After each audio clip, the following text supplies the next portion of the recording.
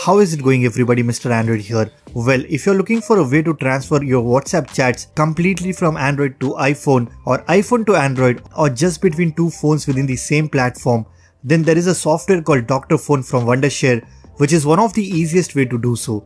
In today's video, I will be showing you how you can transfer your WhatsApp chats by using this amazing software called Dr.Fone. Guys, if you're planning to upgrade your device, then this video is going to be super useful for you. So make sure you watch this video till the very end. Also, let's aim for 1000 likes on this one. So drop a like, leave a comment and let's get started.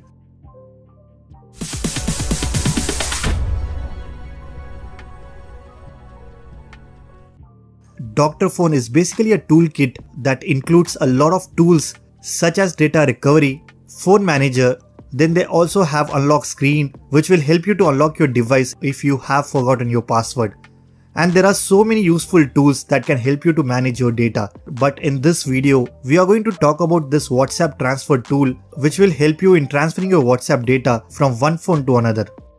Alright guys, the first thing you need to do is you need to download and install Dr.Fone on your computer. I will make sure to drop a direct link in the description, so you just need to click on that link and it will take you to this website where you can easily download the software. It is available for both Windows and Mac. Once you have downloaded the software, simply run the file and wait for the installation to finish. After the installation gets complete, here you will see all the available tools of Dr.Fone. Since we want to transfer our WhatsApp data, simply click on WhatsApp transfer. You will get three different options, which are transfer WhatsApp messages, backup messages on your computer, and restore your backup chats to iOS or Android.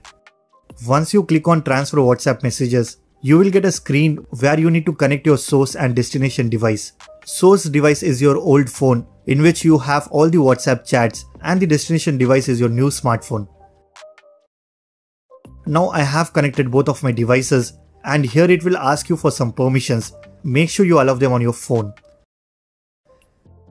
Finally click on transfer and then it will ask you whether you want to keep the existing data on your phone. Click on yes and then select next. Now finally the transfer process will get started. It will take some time to transfer all your chats, but trust me, it is one of the easiest way of transferring all your WhatsApp messages.